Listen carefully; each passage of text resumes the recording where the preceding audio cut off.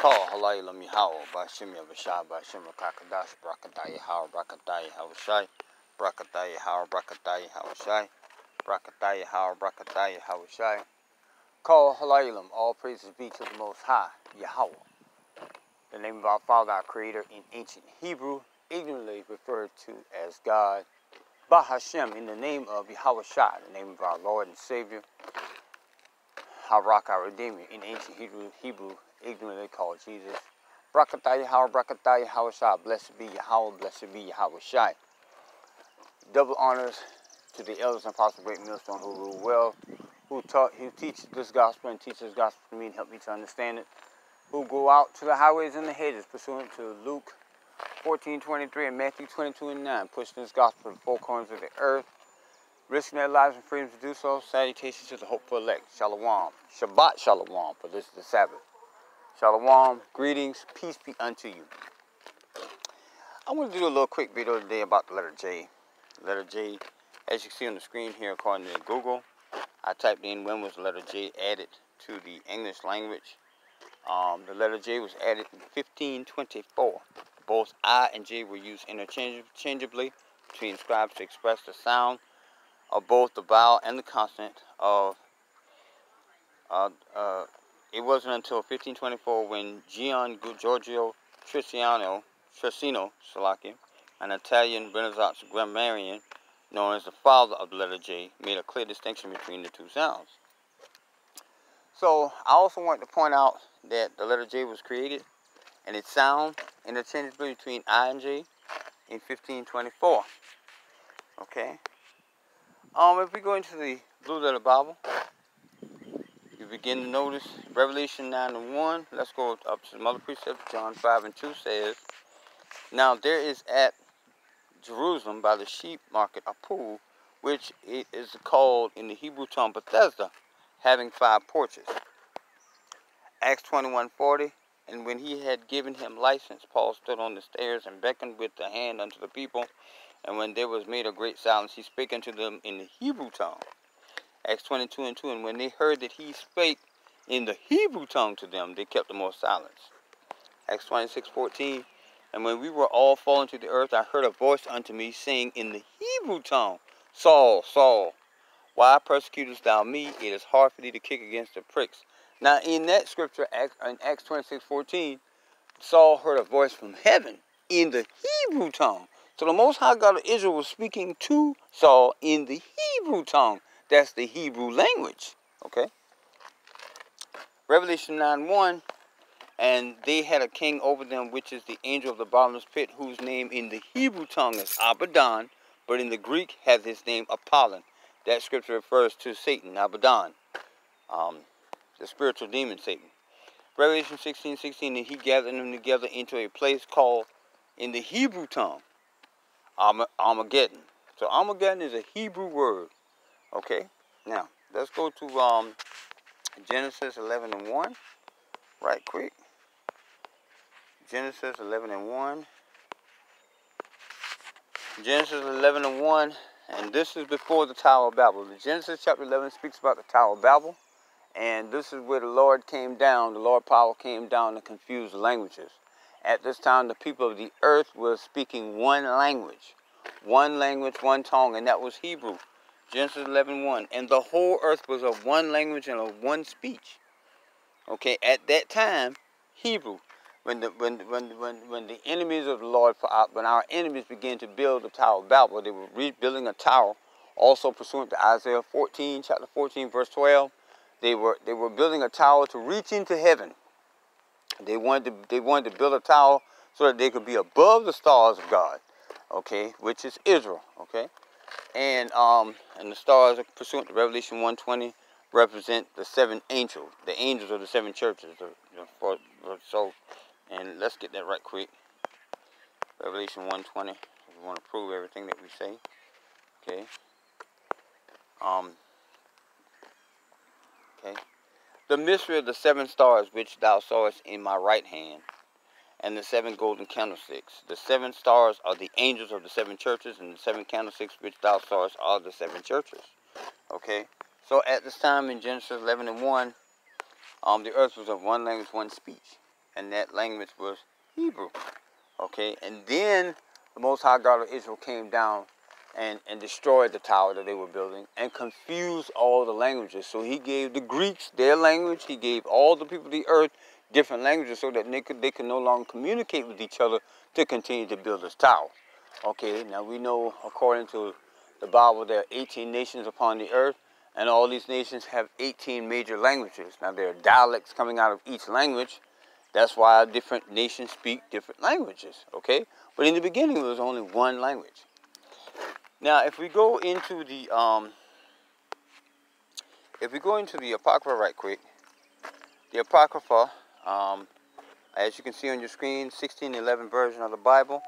We can go into the Apocrypha right quick, and one thing you'll notice is everywhere that the letter J was used, Jesus, there's an I there, okay? Let's go into Luke. Okay, we can go into the New Testament. Okay.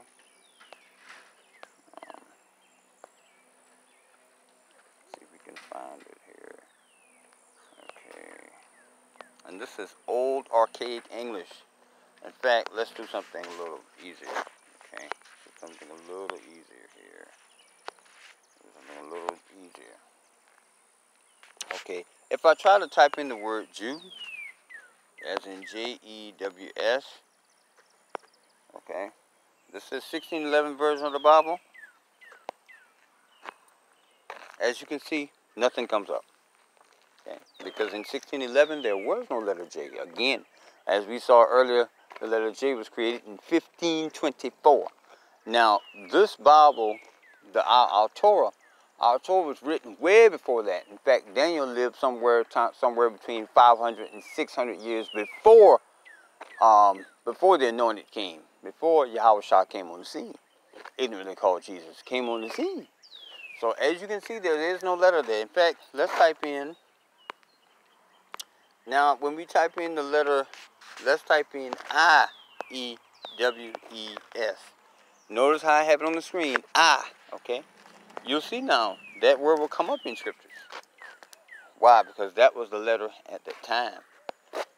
Okay, as you can see there.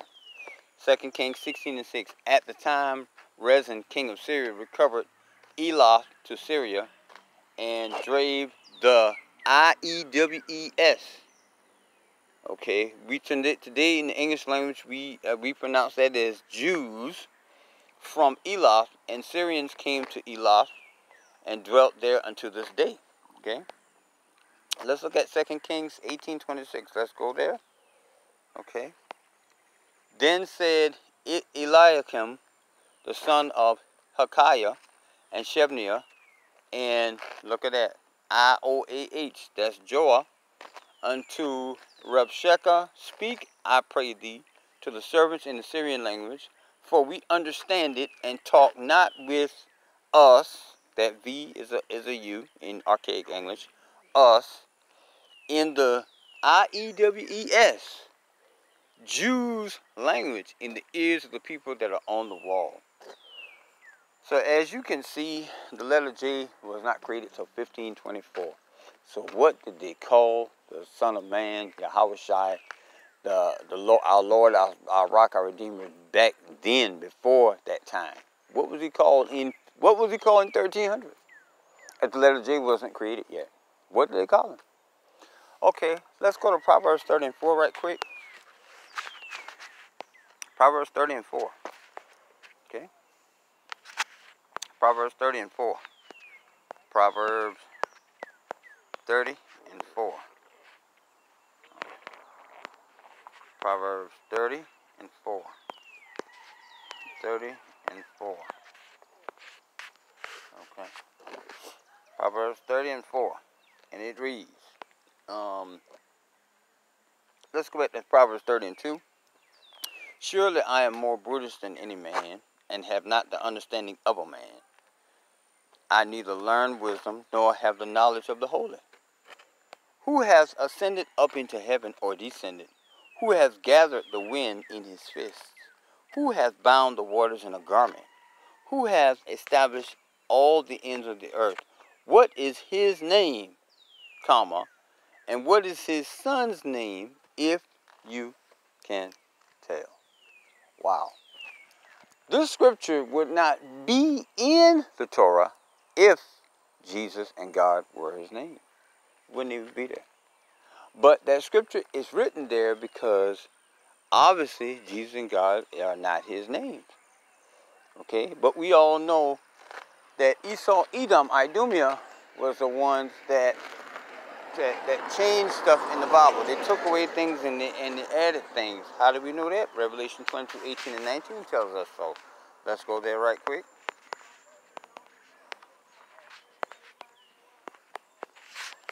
Let's go there right quick.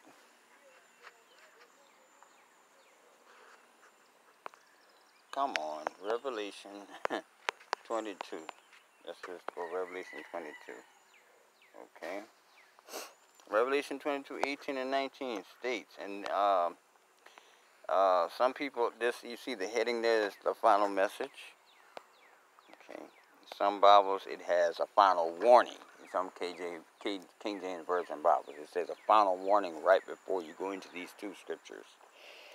22:18. For I testify unto every man that heareth the words of the prophets of this book, if any man shall add unto these things, the Most High shall add unto him the plagues that are written in this book. And we know the plagues to be the nuclear missiles coming down out of World War III, okay, which is fastly approaching, okay. 22:19.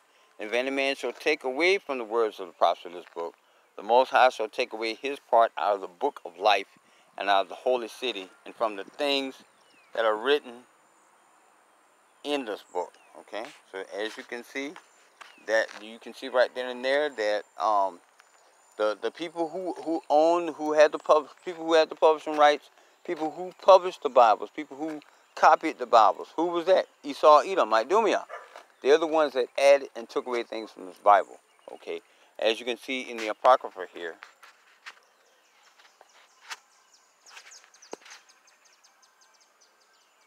I had to check my time. I couldn't find my little icon on my screen. As you can see in the Apocrypha here, let's go back. Okay, let's go back to the Apocrypha. The King James Version Bible, this is the 1611 version, as you see at the top of your screen. We have the Tanakh, or the Old Testament here, as you see on your screen. Then we go into the New Testament, or the Greek Testament. There's nothing new about it. The Greek Testament is a summary of the Old Testament. There's nothing new about it. You know. And then we have these other books. First Ezra, Second Ezra, Tobit, Judith, Addition to Esther, Wisdom of Solomon, Ecclesiasticus, are better known as Sirach, Baruch, Letter of Jeremiah, Prayer of Azariah, Susanna, Bell and the Dragon, Prayer of Manasseh, First Maccabees, Second Maccabees. These are the apocryphal books. They are the Apocrypha. And the Roman Catholic Church removed these books from the Bible. The Apocrypha was at one time, in the 1611 version, it was the Apocrypha, those books were between the Old Testament and the New Testament. They were in the middle. Roman Catholic Church removed those books out of the Bible by way of the Bible Destruction Group. You can Google that platform and see how they had changed and taken out things from the Bible, okay? So we just want to cover one more thing, and then we're going to close this video out. And that's Acts 4 and 12. Acts 4 and 12. Okay. Acts 4 and 12. Acts 4 and 12. 4 and 12. Okay. Alright. Acts 4 and 12. Okay. Alright. Now, Acts 4 and 12. Let's just switch this. We're going to hit that and switch it to the standard KJV. We're going to remove that archaic English, so it'll be a little bit easier for most of us learning and speaking English to understand. Acts 4 and 12, okay? Let's go to 11. This is the stone which set at the knot of your buildings, which has become the head of the corner. Neither is there salvation in any other, for there is none other name under heaven given among men whereby we must be saved. So there is only one name given under heaven by which we must be saved, and that's Yahweh, Bahashem, Yahushai. Yahweh is the name of our Father, our Creator. in ancient Hebrew. Yahweh Shai is the name of our Lord and Savior, our rock, our Redeemer, in ancient Hebrew. And we must go through, we always say Yahweh Bahashem, Yahweh Shai, Yahweh in the name of Yahweh Shai, because we must go through Yahweh Shai to get back to the Father, pursuant to John 14:6. Okay? That's all I want to say. I just want to do a little quick video on that. So, the name of our Father is Yahweh. And also, let's get John 5:43 right quick, because that's going to do some good justice there. John 5:43. John 5:43 says,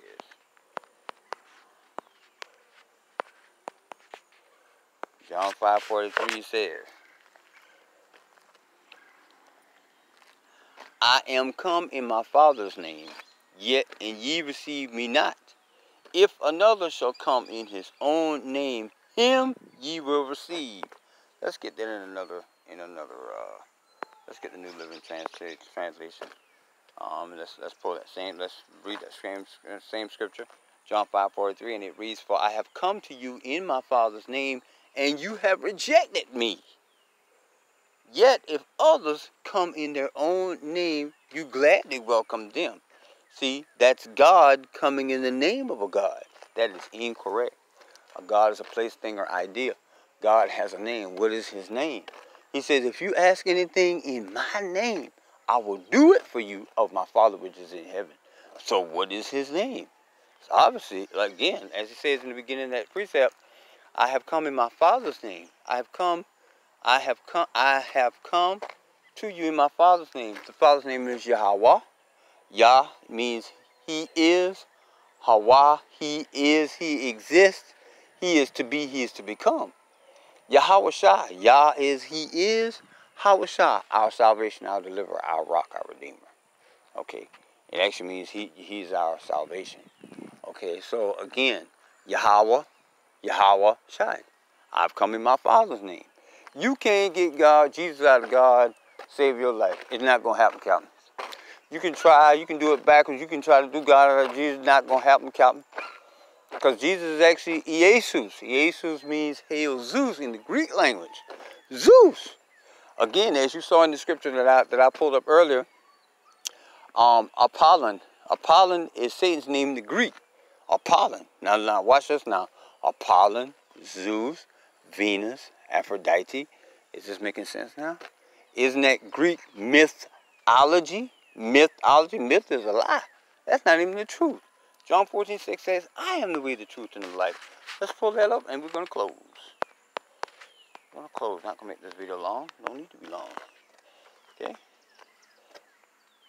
Okay? Again. Yahweh Shai said unto him, Yahweh Shai told him, I am the way, the truth, and the life. No one can come to the Father except through me. Okay? Again, think about it. Abaddon, think about it. Apollon, his name in the Greek. Let's pull that up right quick again. And I'm going to definitely close out. Hebrew tongue.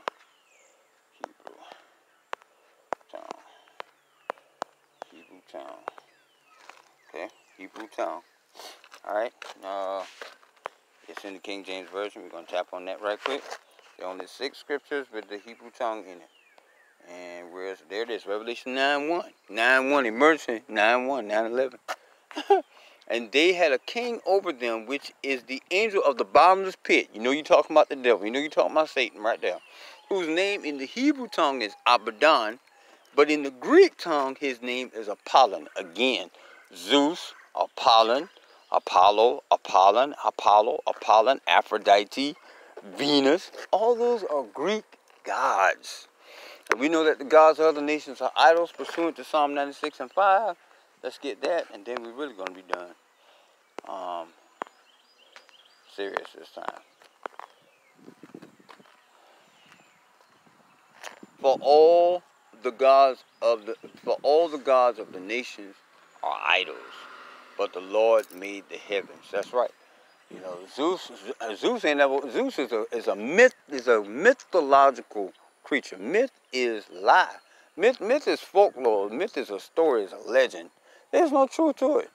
Zeus has never walked the earth, not a day, ever. Zeus ain't never stick his finger in his nose to pick nothing. Zero.